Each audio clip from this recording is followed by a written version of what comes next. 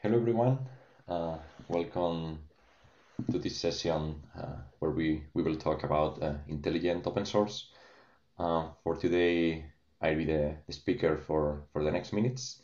Tim and me will be both in the chat as well to answer any kind of question. So you have this first video of introducing myself, and then we'll proceed for the slides. So my name is Izquierdo, and I'm one of the founders of Bitergia, a company focused on analyzing open source projects and inner source projects that matter to any company. So we focus on activity, community, performance, and we are running different projects nowadays. So one of the opportunities we've had during the last years have been to focus on this kind of work with Uber open source. Today's presentation is about what matters to Uber in this case, what we call intelligent open source.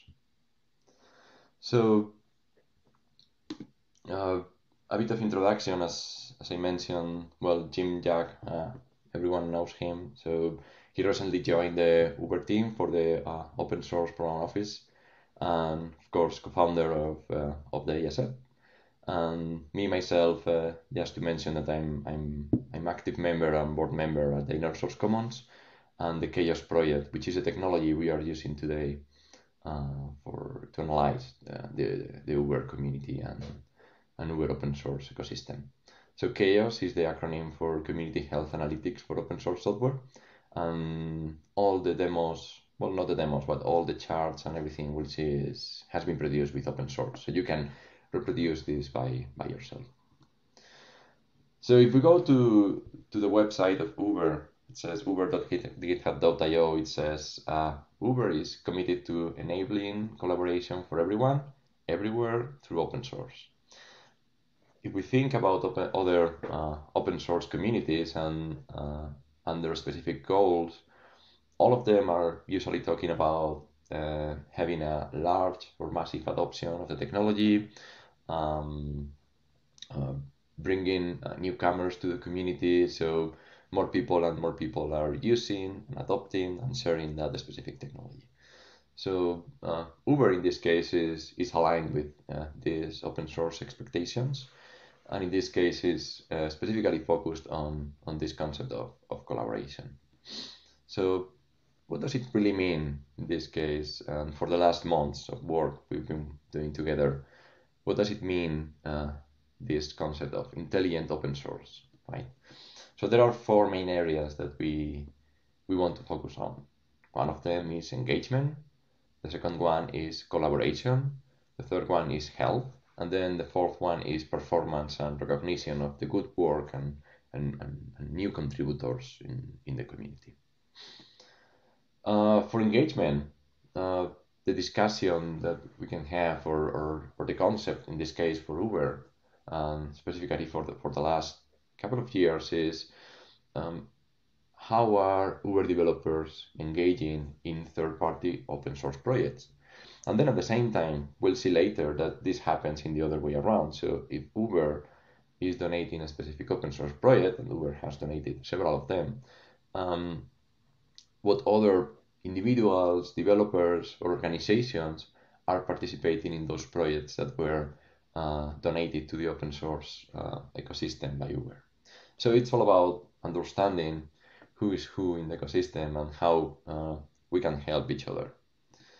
So of course, if we have this big square, which is the open source ecosystem, and then Uber is one of those actors here, we have these crosses, black crosses in this case, that are stating who are the Uber developers. And then we have other organization on our company that is kind of working on other open source projects. However, the point is that the usual way of working is this one. So if something is open source, then it's easy to go to GitHub or GitLab and check what that organization, that individual is doing there. And then in reality, what it's happening nowadays is that there are a bunch of Uber developers and these ex-company developers working here and there, in addition to their own open source projects. But then at the same time, there are many other companies, organizations, and individuals that are working in this way. So this is open source, and open source is about collaboration. Open source is about being a good citizen, understanding how this works, celebrating new contributions and contributors coming from any part of the world, from any organization, no matters if they are profit, non-profit, if they are collaborators, providers, or if they are competitors. So these are the rules, right? So then we can focus a bit more and say, well, engagement may mean, well, Uber developers engage in third-party open source projects, but then at the same time, external open source developers engage in Uber projects. And why is this important? So from an open source perspective, from a strategic perspective, if we are all a large organization and we are using and producing open source, so that open source is key part of our technological stack. So we need to understand who is there. We need to understand how we can help to that project to advance, because this is critical infrastructure for us, no matter what it is. But if this is aligned with this criticity, then we need to do something, right? So we need to understand what's going on there, how we can help this to advance, and even try to align those project expectations into our own needs at the very end, right? So this chart, what we have is we have the y-axis, which are pull requests opened, and then we have the x-axis that are the issues open, and then we have the size of each of the dots are the number of contributors. So each of these dots are all of the projects where developers that are working in Uber organizations. So we have Uber Research, Uber Web, some others, and projects that were donated by Uber. So all of this, we take all of this set of developers, and then what we've done is to analyze where else they've been working in the GitHub ecosystem. So this is focused on GitHub.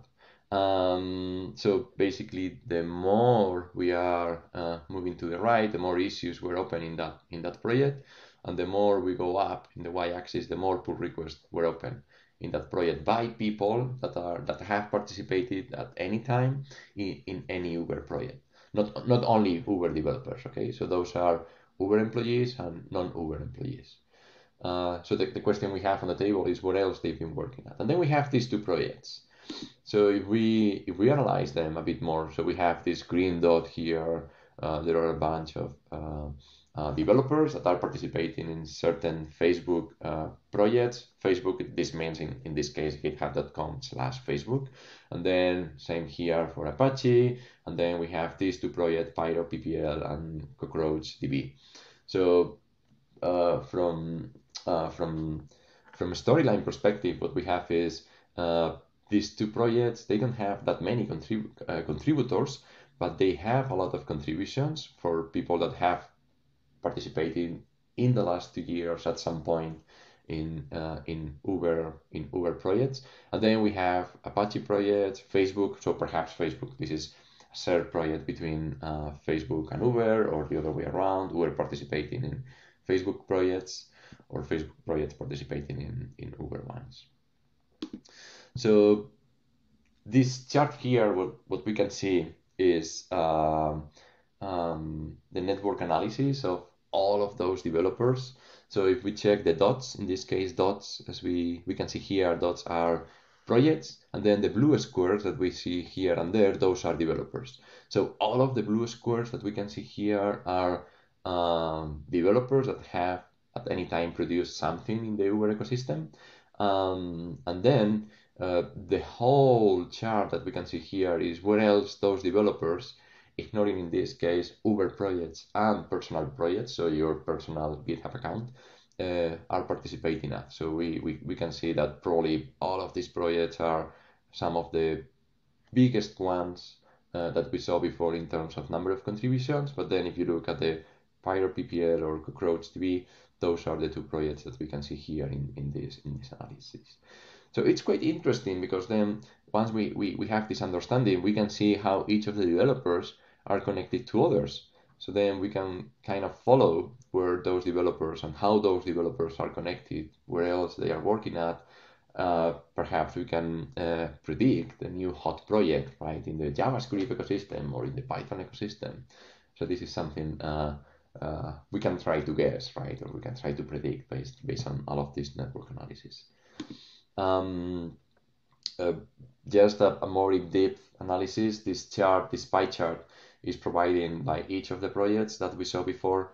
In this case, by project, the number of pull requests open. So we can see that, for instance, Facebook, even when this had a lot of contributors, is not one of the first ones. So we can see that the first one in this case, in terms of number of pull requests open in the last couple of years by Uber and non-Uber employees are PyroPPL, CockroachDB, B, Apache, Horobot, etc. So there are a bunch of them.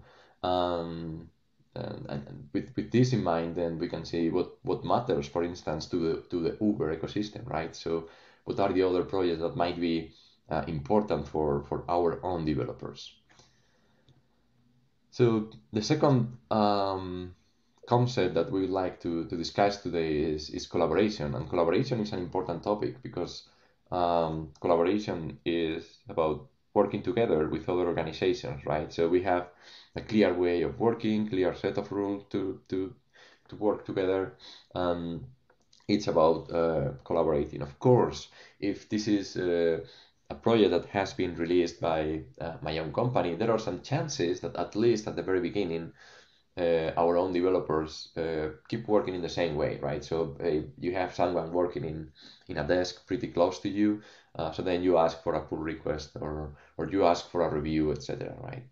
The way we should be moving this is, well, from time to time we need to check certain KPIs, for instance, and time to close, time to merge, and check if those that are not from our own organization, in this case Uber Open Source, are behaving in a different way than our own developers. So the idea is that all of this way of working should be as homogeneous as possible. So there shouldn't be any kind of difference between Uber developers in this case, or the behavior of Uber developers and the behavior of non-Uber developers, and the time to close, and the time to attend, and the time to response, etc., etc. So if we bring the previous analysis, just a quick overview here. Dots are now developers, and then the squares here are our main projects, main organizations that we are analyzing for Uber in this case. So dots are developers. They are connected to one of these blue squares, as this one or here, but probably you don't see this blue square here or this blue square here. So those are the projects, but the kind of the big organization. So this is mainly Uber organization, this is Uber organization, Uber research was around here, well, N3DB is around as well. So each dot is a developer, and then the point here is now that each color is an organization and company. So this legend here, of course, you see probably nothing, is each of those organizations, and then we can see what this was in 2013 and what this is in 2020, right? So this large number of organizations are many more than a few years ago. So there is a clear evolution between this 7 years difference in Uber, and Uber, of course, has released a big amount of projects and open source, but we can see how we had a few companies interested in the technology at the beginning, and then nowadays what this means for Uber, what this is for Uber projects, collaboration. So each of the dots, each of the colors are different corporations participating in the development here. So we were moving from like 10, 20, probably like to 70, 80 organizations in this case. So this is collaboration in Uber nowadays. And then health. So the third topic we wanted to discuss today was health. So health is what we mean nowadays together with Uber by health is, well, we are trying to understand and have awareness about what's going on with the projects that matter to us. And those initially are those projects that are under the Uber umbrella, in the sense of the GitHub organization, but then those that were donated. So we are interested in understanding how they are evolving, the deltas, the evolution, the trends, the KPIs, the specific activity and community KPIs, etc. So one of the first analyses we came with was this activity, so the last active repositories by data source. So then we can go for instance, for the very last active when I retrieved this data was Kepler, which is under the Uber organization, and then we have each of the different data sources. So we have Git, we have the issues, we have the pull request, and then we have the aggregated last activity. So then we can see what are the most active or the last active, let's say. But if we keep going, because this is a table, then we would see well, the less active and how they are evolving. With this respect, we have this active Git repositories evolution. So and then we have the trend. So the red line is the trend. So this is positive for the last couple of years. Oh, sorry, not couple of two couple of years, but the 5 couple of years. So this evolution is telling us, well, this is the number of active repos and the trend of those repos over time, if they are active, if they are not becoming active, etc., etc. And then we see kind of the life cycle here, so the top 25 repositories by number of commits. So there are some that has been active for a long time, for the last 5 years, as m3db, n3.git, or n3db.git. But then there are others that basically have been kind of abandoned. So we can see that there are certain repositories, as you can see here, that they gave up contributing, but then there are others that for some reason they were contributed, then they didn't have any contribution for a while, then developers started to contribute again, etc., etc. So this is a really useful way to see to see this life cycle from a repository's perspective. From a community perspective, and now nowadays that we are under this COVID-19 situation, that, by the way, I hope that you are all right at home. So we can see the evolution of the active contributors over time and the growth analysis that we can produce based on those. So this blue line are the active contributors that we have over time for the last couple of years across all of the data sources. So we mentioned issues, pull requests, etc., etc. And then it's interesting to see this decrease here. So having this data, having all of this analysis might be useful to understand the impact of the COVID-19, right?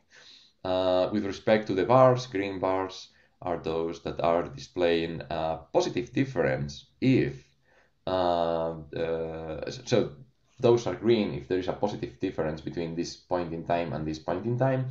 On the other hand, a yellow bar is so going down, is indicating that there is a negative difference between this slot here and this slot here.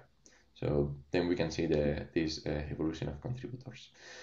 And then the final one is about performance and recognition, celebration of new contributions and new contributors. So for this, we were discussing about having a couple of KPIs. One of them related to performance is the review efficiency index. This is based on a usual management metric, which is BMI, which is the backlog management index. And this is telling us what are the number of close of tickets, or PRs in this case, that we are able to close over time if compared to the new things that are coming to the community. Of course, again, we have this peak. These peaks are usually related to Christmas or any national holidays, but nowadays what we have is this peak. So suddenly happened here, right? I assume this is COVID-19. So this means that values under one, we are leaving certain percentage of the new things simply open. So this means that in this case, the community is able to close or to deal with 80% of the pull requests that we have. But then at the same time, right after this, I guess that everyone was working again after the first impact. Suddenly the community was able to deal with more than 10% extra, right? So this means that we had some amount of time with no work, and then after this, the impact was kind of balanced. So with this, we can see this evolution of the review efficiency index, and this can be applied to any other data source or issues, etc., etc. So the lead time is another metric we can use. In this case, what we have is the time to close. So the lead time is the total time it takes to close anything in days. So we are having this metric in days. So Uber was kind of stable, of course, but then again we have this huge peak, and this is of course related to the activity that we saw before. So this is taking much longer suddenly here. Why? Well, we all know what's going on here right nowadays. So this might be related to COVID-19. This is still an hypothesis, I have to say. So we have not double checked this, but there are kind of indicators that are saying, hey, warning here. There are some analysis that we may reconsider. And then the new contributors, which is the very last topic I would like to discuss for today. So these are all of the newcomers, so those that produced in certain period of time their first commit. So we have, like, for instance, in 2016, this big peak here of new contributors, and then we see, like, after 2017, more or less, we've had a continued increase of newcomers to the community. So we can celebrate, we know who they are, so we can welcome them, right? So if you want to learn a bit more about all of this, please check Uber Open Source Program Office. If you are interested about the technology that we've seen today, please join Chaos Project and Grimoire Lab. And if you are interested about Bitergia and what we do, please go to bitergia.com. So this has been all. I hope this is useful for you, interesting. I hope that at this point we've had a great discussion in the chat, and hope you the best. So thank you all for your time, and see you next time. So thanks. Have a good day. Very well done, Daniel. Extremely well. Thank you very much. So we have some time here at the end for Q&A, and both Daniel and I are here. So I know that some people have been using the Q&A chat function, and Daniel has been incredibly good in answering those. But we're also here available live as well. So please don't hesitate to ask us any questions you may have.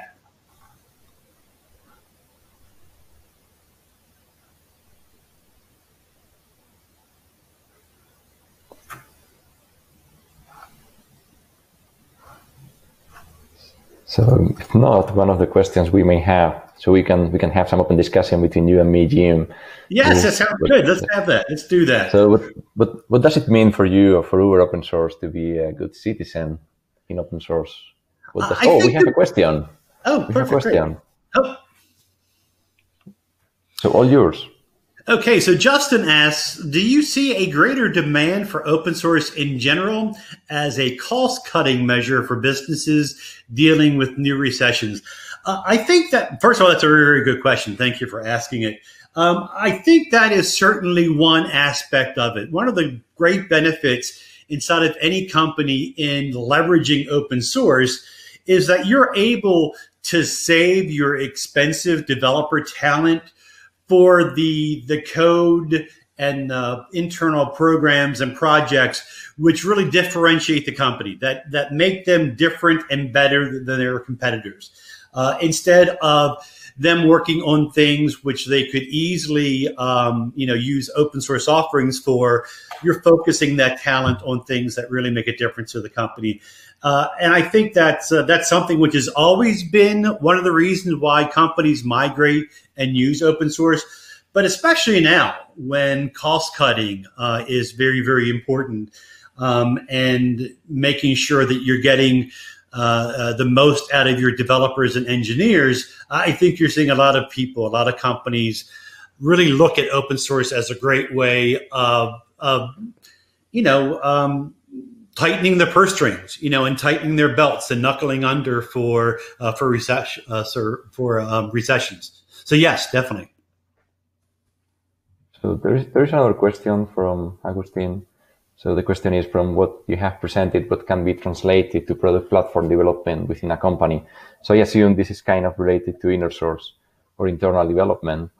And I would say most of it, because we are talking about mostly siloed companies and so on that are trying to improve, to collaborate, to share expertise and knowledge, and any of these metrics and basically health analytics that we have presented are important there as well. So instead of working at the level of organizations collaborating, we can go for business units that are the ones breaking those silos. Yeah, definitely true. And just to add on top of that, I've seen in a number of companies, not Uber, by the way, but where, there are silos inside there. And even though there's software and projects that could be very easily shared, there is still some resistance in doing that, because what happens if that team goes away or the priorities of that business unit change? And so other teams are resistant to using something internally. Whereas if you do open source it, or you do make it an inner source project, then that removes that restriction, that people feel much more comfortable and confident, depending on something that they don't have ultimate control over, because whether it's inner source or open source, you've got this healthy, engaged community keeping that project going. And that's something which is translated to all kinds of companies and corporations out there. Yeah, thank you, Jim. So I think this is all the time we have for today. So you can find us in Slack and Twitter, etc. So thank you for your time. Cheers, everyone. Stay safe. Yeah. Cheers.